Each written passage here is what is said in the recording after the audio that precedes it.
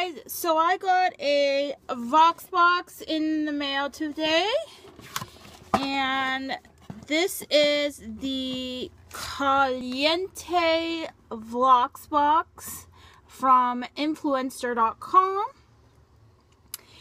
And if you don't know what Influenster is, it's a website where you review products and you build your profile, and after a while they'll send you these free boxes to review, and they're usually really cool boxes, but it does take a little bit of work. So yeah, the very first product that's in my box is from Kiss, and it's the Gel Fantasy Ready to Wear Gel Press-On Nails, and they're super freaking cute.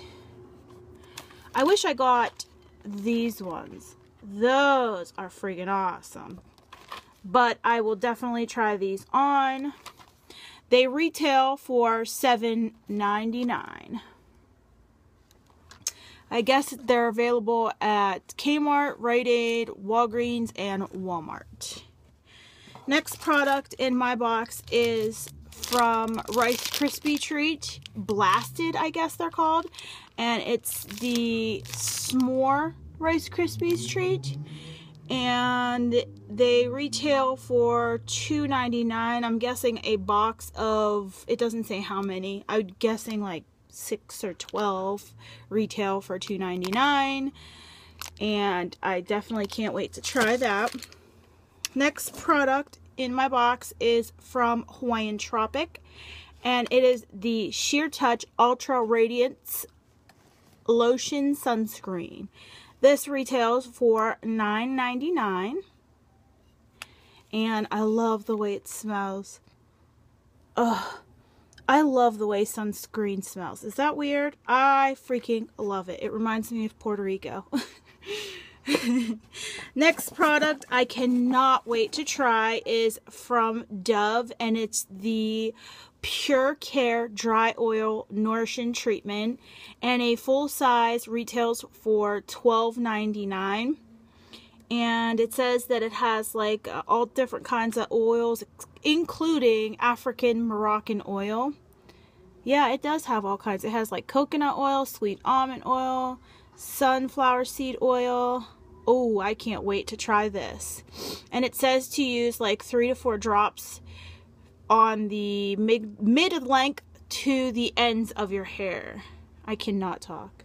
I never can talk.